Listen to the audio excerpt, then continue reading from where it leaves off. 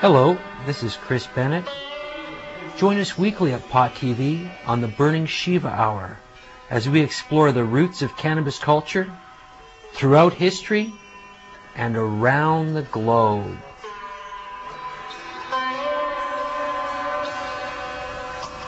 On pottv.net, home of the herb.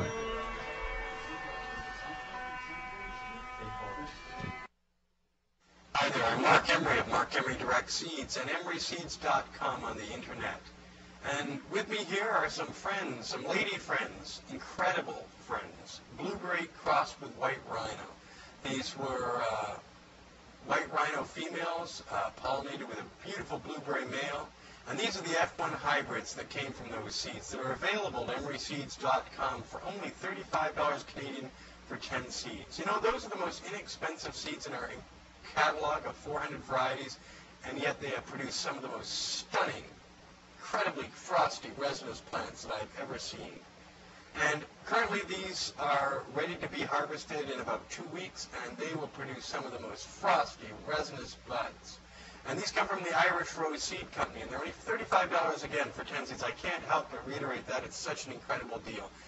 And surrounding me are more and more of the same female progeny of those very seeds. They've turned out to be very stable and very consistently beautiful, and I know they're going to produce some incredible pot. So if you want incredible pot, then by all means go to my catalog in Cannabis Culture magazines or on the internet at emeryseeds.com, and you can have some incredible pot like this. Hi, this is Chris Bennett with the Burning Shiva Hour. Today we're honored to have an esteemed guest. We have Dr. Francis Thackeray. Dr. Thackeray is the proponent of the theory that Shakespeare used cannabis for purposes of imaginative and creativity, and integrated this in his works. Hello, Dr. Thackeray. Hello, Chris. It's a great pleasure to speak to you. Thank you for the invitation. Now, Dr. Thackeray, when did you first start researching this stuff about Shakespeare, taking the slant that possibly indications like the Dark Lady and the noted weed in his writings were in fact esoteric references to cannabis? Well, it began about 3 years ago. I happened to be acting in a production of Hamlet here in Pretoria in South Africa. And after that, I turned to Shakespeare again. I started reading the sonnets in a way that I'd never read them before. And coming across reference to the noted weed in Sonnet 76 was just extraordinary, especially in the context of the lines compound strange, when the word compound, we know, can refer to drugs. It was even used in Cymbeline by Shakespeare himself to refer to drugs. We were looking for possibilities that these pipes that we analyzed more recently may have contained compounds of the kind that we were just wondering about after reading several of his sonnets. I mean, Sonnet 38 refers to the kinds of things that we might have associated with sources of inspiration, because the sonneteer, Shakespeare, appeals to a 10th muse, a source of inspiration. We know that in classical times there were 9 muses, or sources of inspiration. When Shakespeare appeals for a 10th muse, and he's also referred in Sonnet 76 to the noted weed, I began to wonder whether or not perhaps cannabis might have been accessible to him. Well, there were many skeptics initially. I once posted a little item on the website associated with MIT, simply with the question, hemp and Shakespeare, to test the waters, to find out who in the world, who in the globe, might have come up with this idea previously. And I, 3 years ago, found no one who really explored this possibility before. Wow. But there was a lot of criticism following that initial test of the waters. People said, well, of course Shakespeare didn't have access to cannabis. But then we realized, of course, Shakespeare had his first folio was printed on the fibers from cannabis. Paper was also used for canvas, for the fleet. Queen Elizabeth I's fleet was using canvas derived from cannabis very word canvas is associated with cannabis. Yeah. Latin, I think, goes back to that. I think a Latin Dutch translation or something. Right. So what was rather fun was to test the idea that cannabis might have been smoked in Shakespeare's time by going through the pipe collections of the kind which are curated at the Shakespeare Birthplace Trust in England. And 2 years ago, I went across to Stratford, made an appointment with Anne Donnelly, the museum's curator, and I was very grateful to be given the opportunity to take samples with my colleague, Professor Nicholas von Amerwe from Harvard University, now also associated with the University of Cape Town, and with a forensic scientist, Inspector von Amerwe, here in Pretoria. We were able to do chemical analyses of pipes from the 17th century from England, and we came up with some support for the kind of ideas that had been stimulated by reading Shakespeare. Interesting, yeah. Well, that's especially after you made these claims and then tested the pipes afterwards, that they showed strong evidence of cannabis use must have been quite satisfactory to you. Well, it was. Of course, I hasten to say that we're not claiming that any of the pipes we analyzed were necessarily those used by William Shakespeare. But even still, they're from the same area, and you made these claims before any of the pipes were tested. So that does show that cannabis was used in that time period in that general area. And as well, as you've pointed out, there's other references like those in Midsummer Night's Dream, which refer to hempen homespuns, and also in Romeo and Juliet, they talk about it. I don't know if it's mentioned as a compound, but Juliet takes a concoction that mimics death, and Romeo mistakes that she's died. So it shows he has an obvious knowledge of medicines and such things. Yes, I think that Shakespeare was knowledgeable about many of the kinds of medicines that were used in his time. And of course, his son-in-law, Dr. John Hall, lived at New Place, the site of Shakespeare's residence.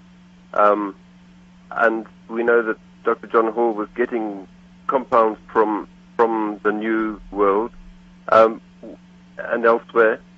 We were thrilled, actually, to find nicotine. I mean, some people thought, oh, well, that's no great surprise. But I was pleased that the pipes that have been called tobacco pipes actually did reveal nicotine.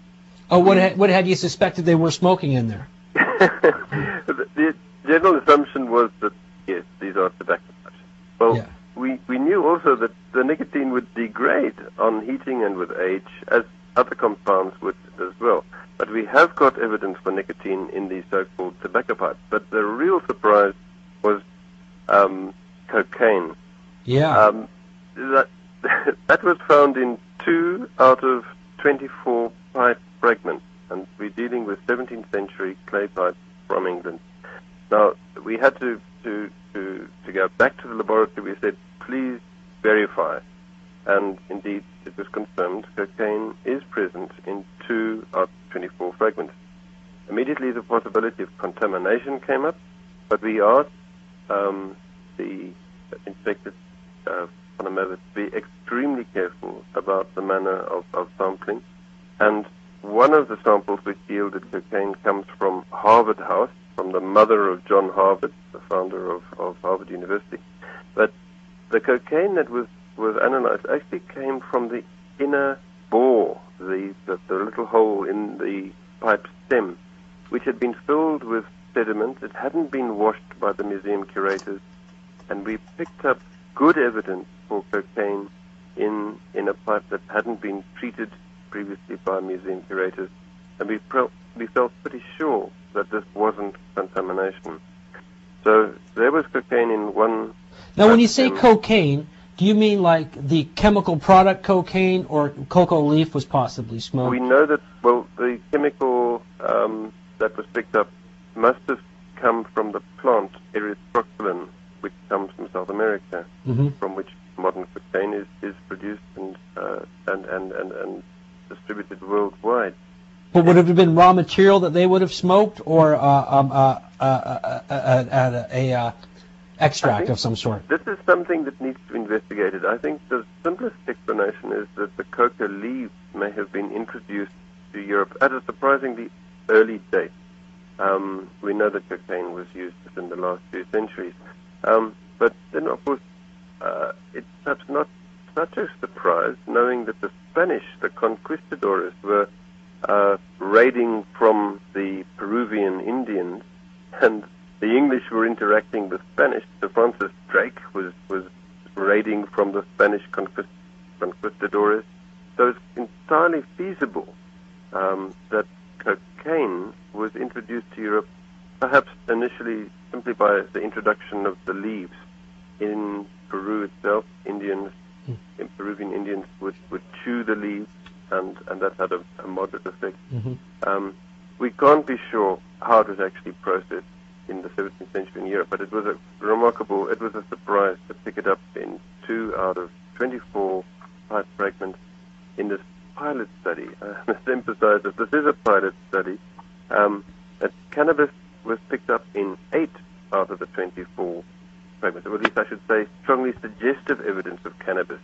We can't say that this constitutes proof. But now, when you say strongly suggestive and it can't serve as proof, what would the critics attack in this particular evidence? Yes, we have to be extremely careful. I think the forensic scientist agrees with me entirely. We can't say categorically, yes, cannabis is there. What we have picked up is low-intensity readings using gas chromatography linked to a mass spectrometer. We've picked up the signal that cannabis is likely to be there in extremely low quantities, and unfortunately we can't do the statistical test to say that yes, it definitely is there. But we're picking it up together with toluene, which is a byproduct of the combustion of cannabis, not the only byproduct, of course. But we are picking up what seems to be strong suggestive of cannabis from 8 out of the 24. 4 of those samples come from new places. Now, that is the site of the residence of William Shakespeare. Unfortunately, the building was demolished about 200 years ago. But the foundations are still there. They were excavated in the 1920s, and I was pleased to come across a reference to these initial pipe fragments that had been found in the course of excavating the foundations in order to lay out a garden. If you go to Stratford now, one will see a very attractive garden laid out in an Elizabethan style. A few pipe fragments had been found from the foundations in the 1920s. When I went to Stratford 2 years ago, I was very pleased to learn that a lot more pipe fragments were available for chemical analysis from the Stratford area, not just from New Place, but also from Harvard House and from the Shakespeare Birthplace Garden, and from elsewhere, from Loxley, for example, outside Stratford. We also had one sample from Oxfordshire that revealed cocaine. But as you said, having launched this project with the hypothesis that cannabis may have been present, we were satisfied with the results, but it's only the beginning. Much more needs to be done.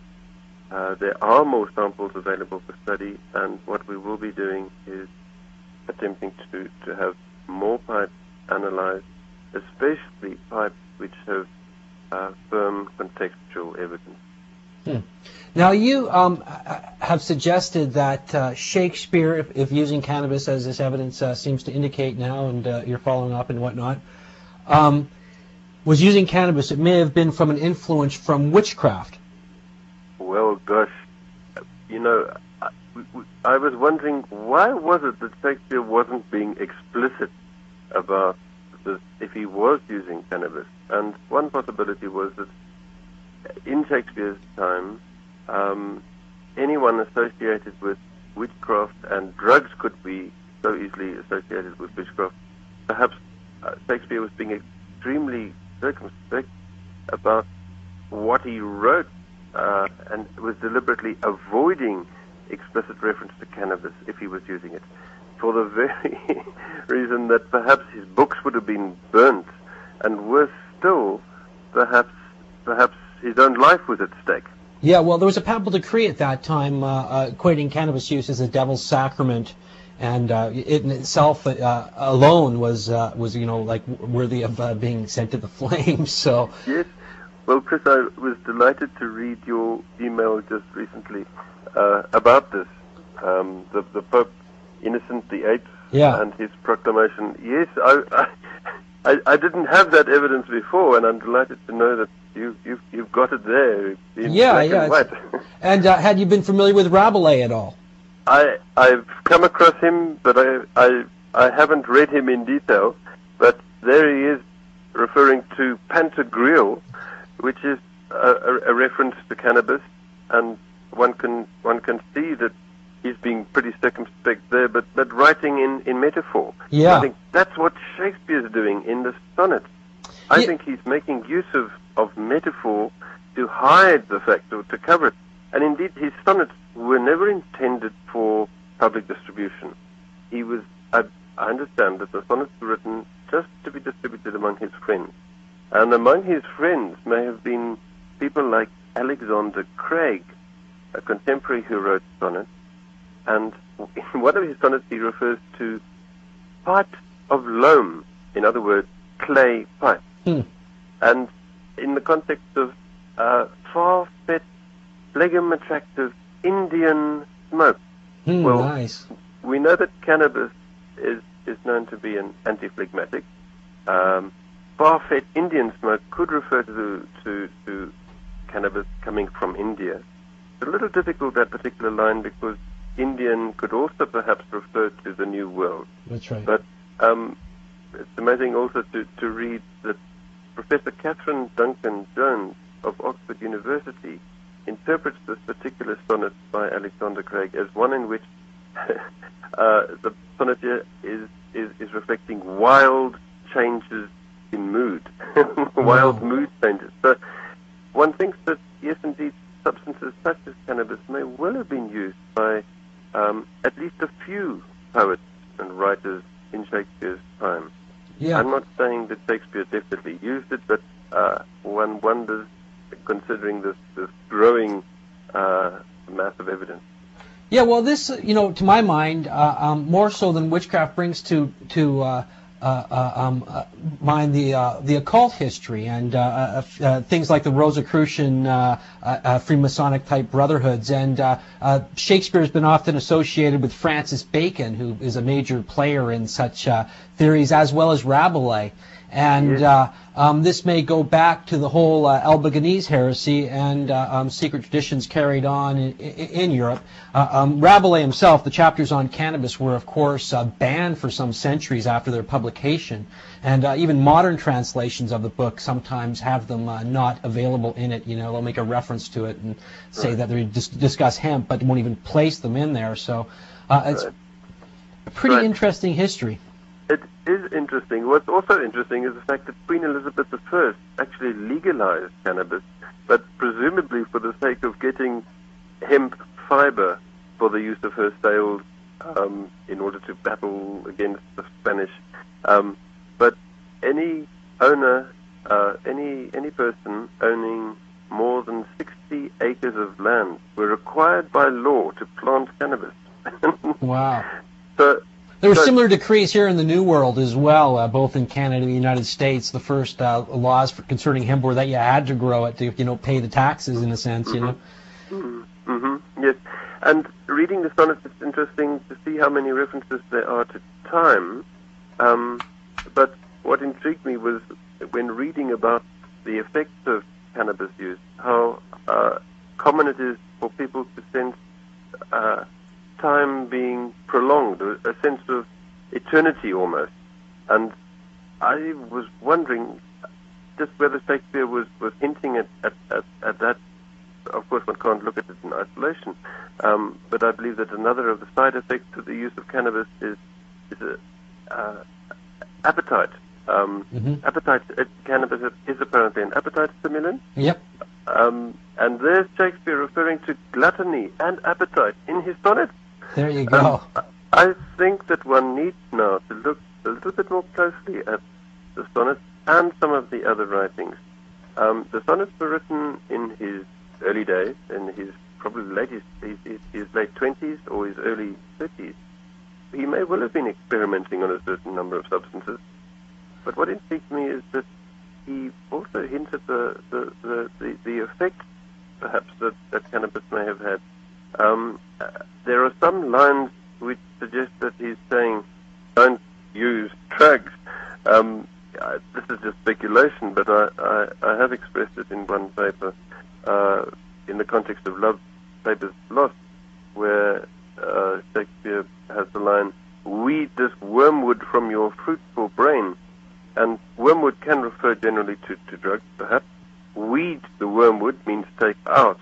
Yeah. And to keep your brain fruitful may have been Shakespeare's exhortation in that context. Yeah, absinthe is made from wormwood, a very powerful narcotic alcoholic beverage. Well, I'm hoping that this study of Shakespeare's sonnets might at least stimulate an interest in the writings, especially the sonnets. Because I think they deserve much more attention than they've been given in the past. They've been analyzed in various ways. There are some people who think that this mysterious dark lady has to be identified with a real person. Well, I have reason to believe that perhaps the dark lady was in fact a reference to someone perceived in Shakespeare's mind. He does, of course, refer to a journey in my head in one of the sonnets. I think that there's a lot of exciting new research to be done on the sonnets if one keeps an open mind and looks at the sonnets in a new way. Yeah, I found with a lot of this literature, it's like people that have had an experience with these substances themselves, I think, have a way of resonating with other people in history who've written about it, even if they're speaking metaphorically. And my ex-wife was quite a fan of Shakespeare, and I remember reading the sonnets with her and coming to intuitively kind of thinking that, gee, this almost sounds like they're talking about, a drug or something here, but not really having any research to back it up or anything like that. Right. It's fascinating that all this comes up now, and that you yourself came up with this intuitively, and then were able to back it up with some good solid research to some extent.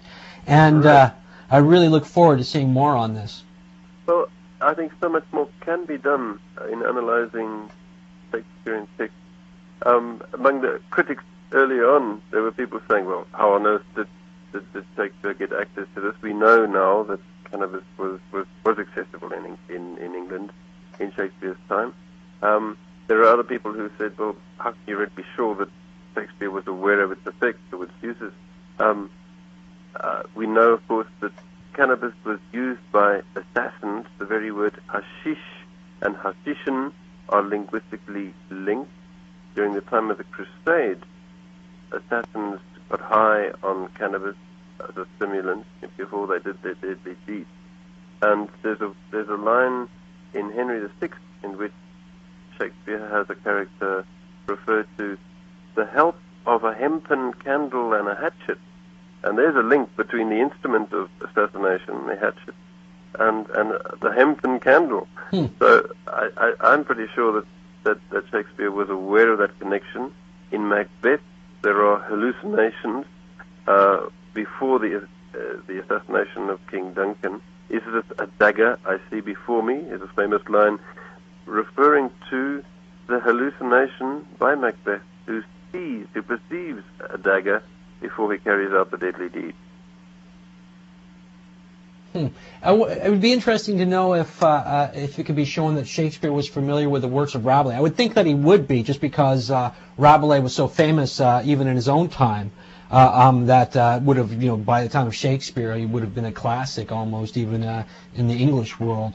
I think you're absolutely right, and I suspect that Shakespeare may well have been familiar with his writings, and it could be something worth following up. Yes, it would, yeah. Well, I'm more than familiar with Rabelais. I read his book twice, and it's full of esoteric information concerning the church and history and government and whatnot, as I'm sure there's lots of in Shakespeare's. I've never read Shakespeare's plays. I watched a few of the recent movie takes on it and stuff like that to familiarize myself with it a bit, but I'm looking forward to finding out more about this. I want to thank you for your time, and as this theory develops, we hope to talk to you again in the future. Okay, thank you very much indeed. Have a good day. You too. Bye-bye. This has been Chris Bennett with the Burning Shiva Hour. See you next week.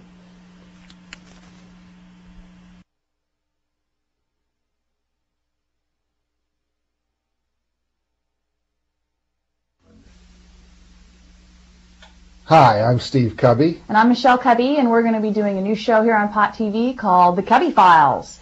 Tune in to hear about what's going on in the world and what's really happening in the world of cannabis. Be there or stay in your chair.